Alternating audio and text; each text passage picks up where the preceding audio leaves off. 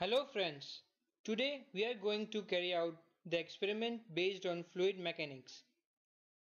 The experiment is known as free and forced vortex flow. Before starting this experiment, we must know the aim behind this experiment. So friends, the aim of this experiment is to obtain the surface profile of free and forced vortex. Friends, as the experiment is based on free and forced vortex flow, so before proceeding further, let us understand the term vortex. So, what is a vortex? In terms of fluid mechanics, a vortex is a spinning, often turbulent flow of fluid. Any spiral motion with closed streamlines is a vortex flow. The motion of fluid swirling rapidly around a center is known as a vortex. When a liquid contained in a cylindrical vessel is given the rotation, surface of water no longer remains horizontal, but it depresses at the center and rises near the walls of the vessel. A rotating mass of fluid is called vortex, and motion of rotating mass of fluid is vortex motion. Vortices are of two types, which is forced vortex and free vortex. When a cylinder is in rotation, then a vortex is called forced vortex. If water enters a stationary cylinder, then a vortex is called free vortex. Friends, before carrying out this experiment, let us understand the apparatus and its working. The apparatus consists of perspex cylinder with drain at center of bottom. The cylinder is fixed over a rotating platform which can be rotated with the help of a DC motor at different speeds. A tangential water supply rip is provided with flow control valve. The whole unit is mounted over the main frame. Water is supplied by a pump. Exit orifices of different size are provided which can be easily replaced. Starting from the bottom portion, let us first take the tank which is called as sump tank. Friends, this is the tank which can be called also as a small reservoir. It is known as a small reservoir because the water is collected in this tank and also it is circulated through this experiment. Now, as you can see, the water from the sump tank passes through the pipeline with the help of the pump. Here, the another pipeline is provided in order to adjust and regulate the flow of water which enters into the cylinder, and the rest is discharged back to the tank. Now, the water passes through the transparent tube through a valve into the cylinder. Here, the transparent tube from where the water is flowing into the cylinder is adjusted tangentially because to avoid the disturbance and turbulence in the vortex formation. Here, above the cylinder, two scales are provided to take different readings at different locations of the vortex. Among them, one scale is kept vertical which measures the depth and the other one is horizontal which measures the radial distance. The knob in center is rotated to adjust the pointer which touches the surface of water.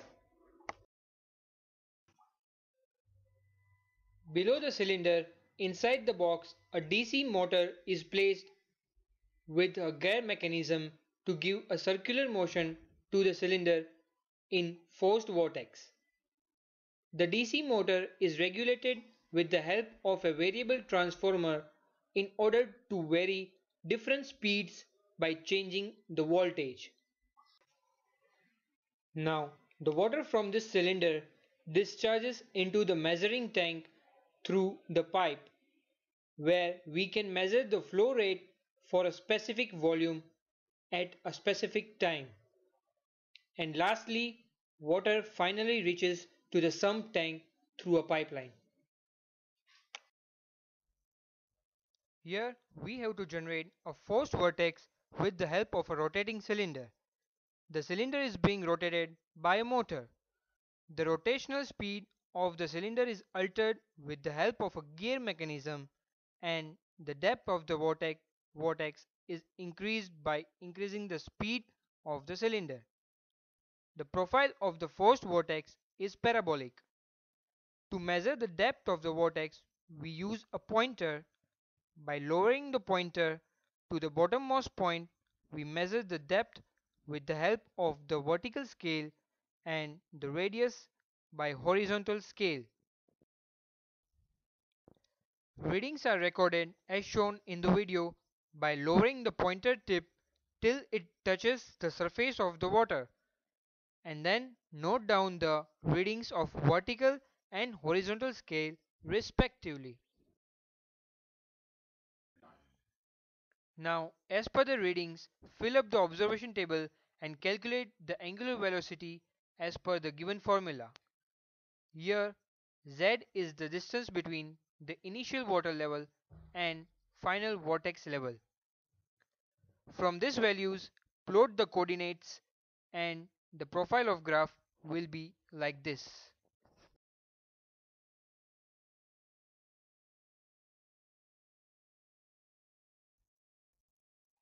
Now, to measure the discharge of a specific volume of water, open the valve between the cylinder and the measuring tank, which allows the water to get filled in the measuring tank, and note down the reading up to 2.5 liters. Also note down the time required to get fill 2.5 liter. Now calculate the discharge as shown in the simple calculation.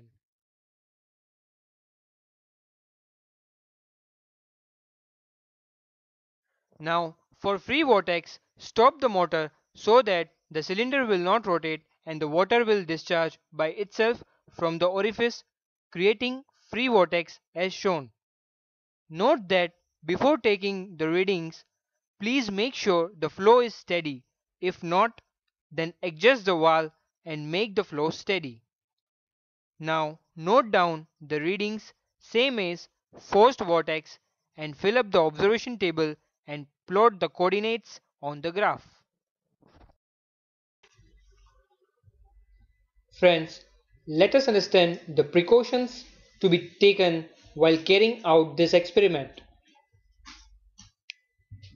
While doing the experiment, forced vortex, see that water does not spill away from the vessel. Do not increase the speed of rotation excessively. Do not start pump for forced vortex experiment.